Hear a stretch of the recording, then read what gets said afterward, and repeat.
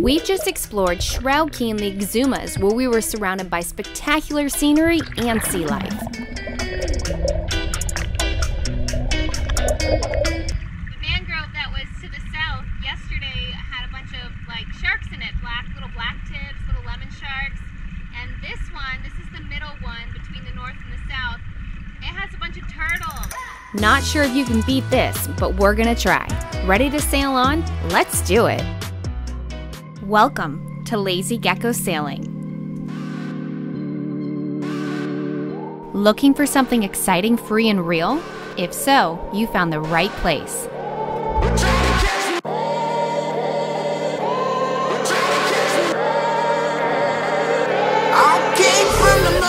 Meet Calypso, our floating home. It's not working. We're sailing her all over and taking you for the ride. Please click on subscribe so you don't miss any of the fun. I've been running from the law. Hope they won't shoot me down. Just got woken up about 45 minutes early because the captain back there needed some help going through this cut in the Exumas. It is called Highborn Cut in the northern Exumas. I have him talking in my ear, so it's hard to talk when he's talking. So I'm asking Reese to let him know if Reese hears any alarms going off. But this cut up here is extremely narrow, but also extremely deep. It's known as the best cut in the Exumas because it's so short. I'm just going to sit up here and monitor for coral heads and reefs and all that good scary stuff that you worry about as a boater. So that's why I got woken up, which I don't mind. Taking care of the boat. It is pretty beautiful to wake up to.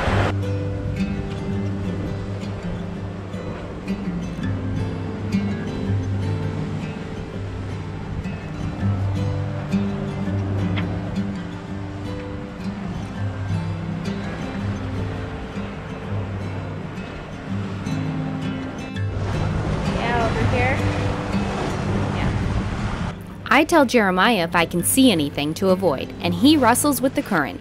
These cuts can be a little harrowing at times. It wasn't long before we dropped the hook in a private anchorage and launched the dinghy for a midday snorkel.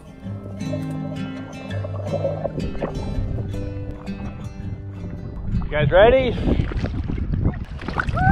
Are you warm? Slide off. Are you warm? Oh yeah, I'm fine. Go ahead.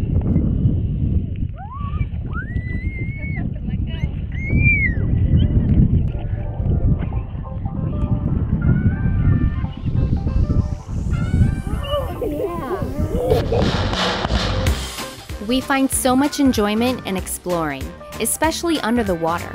This is Reese's favorite place to be.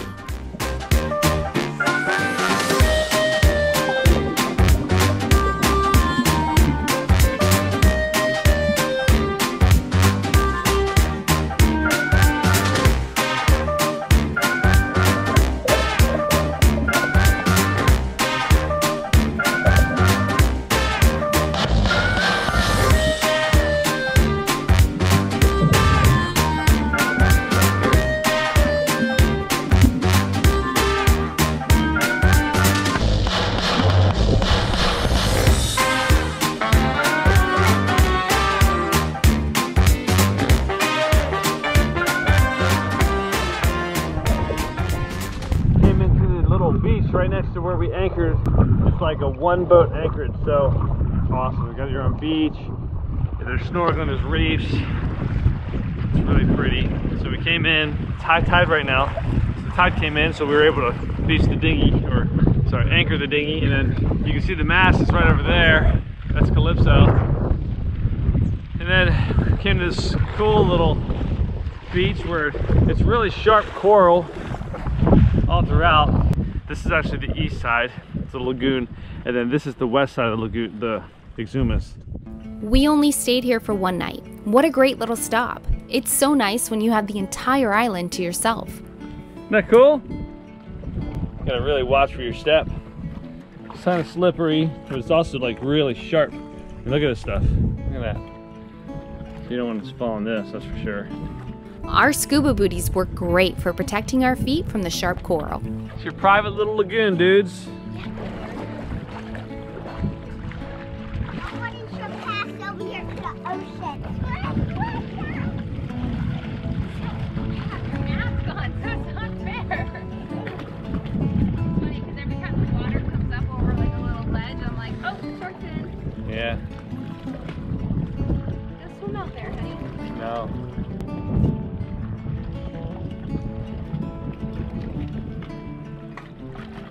I tried to help. She said she had it. It was time to head back to the boat. The dinner bell is about to ring. Lasagna tonight? Lasagna. Love it. Made it yesterday. Gluten-free noodles.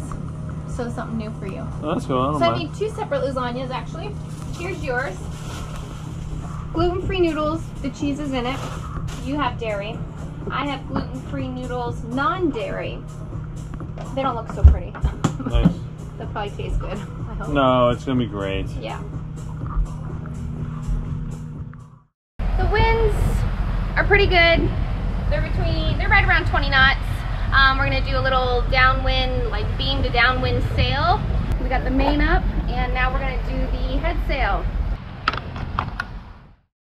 Got both our sails out. Winds are actually 23. They're getting up there a little bit. It's at like 140 degrees. Our port side is just letting the sail out a little further.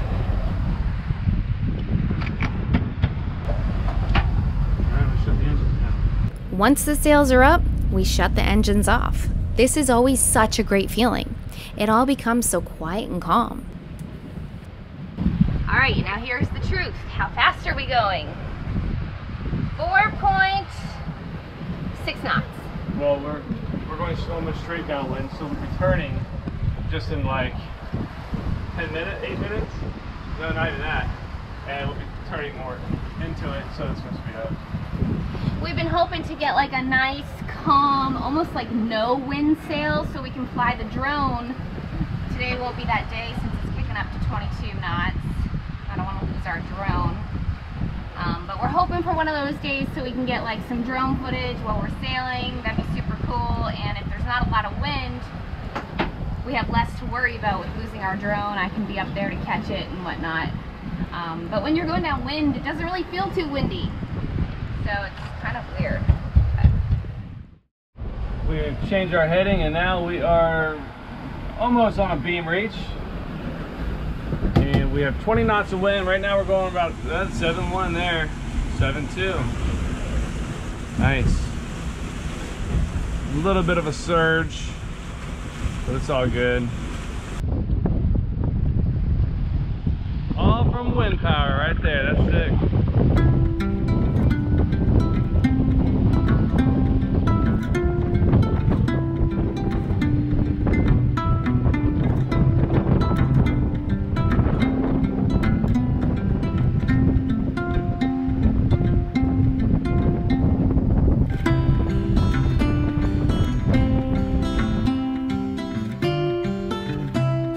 A lovely sail on a lovely yacht. We couldn't ask for a more perfect moment. We just sat back and took it all in.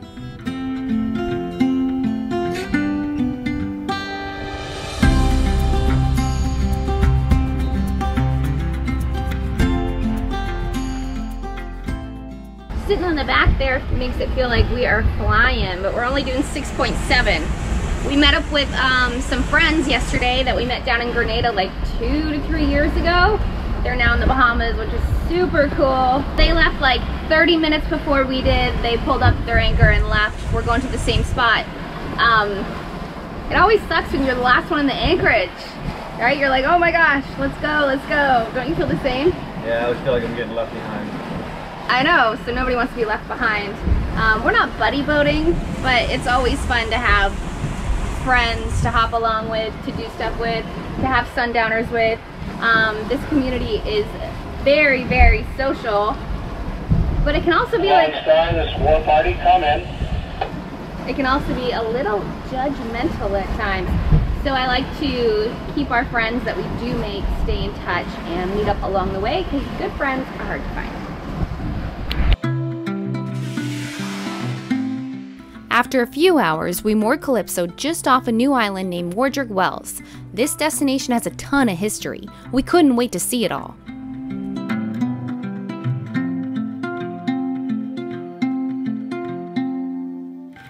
We dropped the dinghy and went to the park office to check in. Then, of course, we were off to enjoy the sights.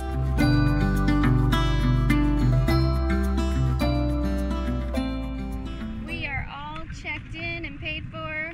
Jeremiah went and got our snorkel stuff while we stayed here and waited on this beautiful beach behind me. It's rather lovely. And now we're gonna find some other snorkel spots. Snorkel gear, check.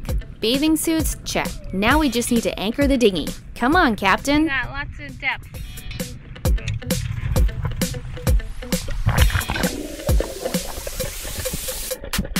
The beaches and water here are so beautiful. We just hung out for a bit before we went to a sweet remote place to jump in.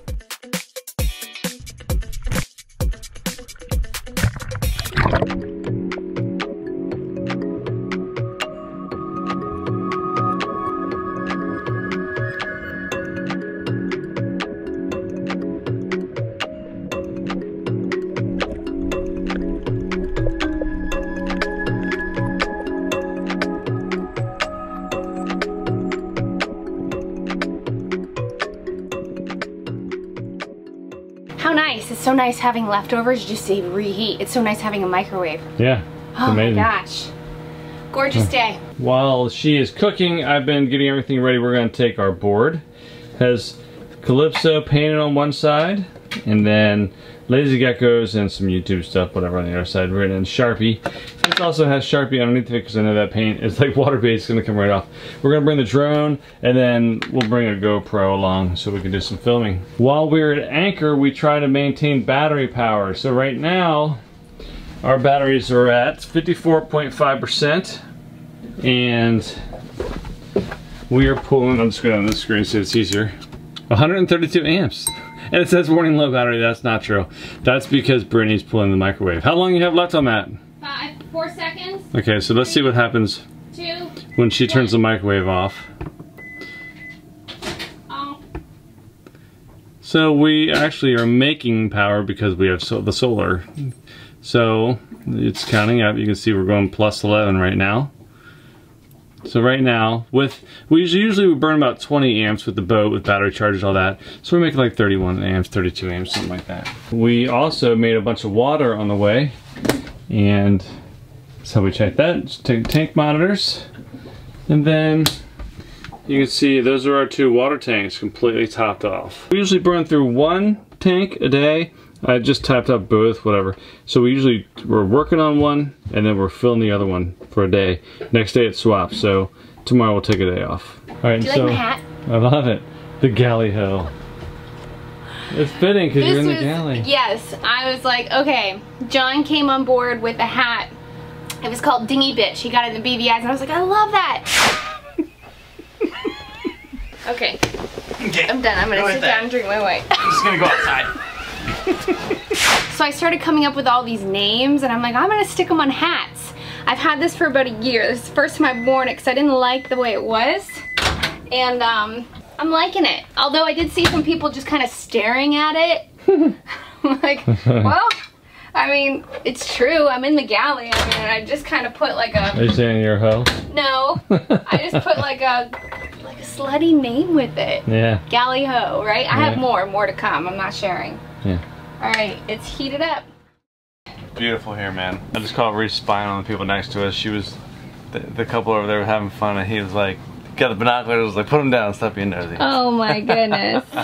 Yeah, I caught you. No, you're the one started me looking at that level.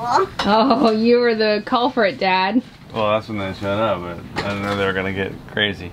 This is the Exuma's Land and Sea Park. Yeah. Wardreg or something like that. This is where you can put the little board up. Looking good, dude. Oh, you know what we could do? Some sparkles. Here. Yep. Made and Boo Boo Hill? Yeah, Boo Boo Hill, and then there's also like a pirate's lair. There's a couple things to see here. It's, obviously, it's, you know, they have mooring balls, they have a park office and stuff like that. It's a national park. Some whale skeleton bones on the beach, apparently, and a blowhole. Yeah. So we're gonna have a full 2 days here. Yeah, I think we'll stay 2 nights. Yeah, are you ready for a little bit of history? Sure, here, I'll film you do it. I'll get my shovel. I'll be like, where's this whale skeleton? I've been digging for hours. So this is my favorite part. When we pull in somewhere, I look at my book and I'm like, oh, I want to know the history. So in 1958, the Bohemian Parliament set aside a 176 square mile area known as the Exuma Keys Land and Sea Park. That's where we are right now.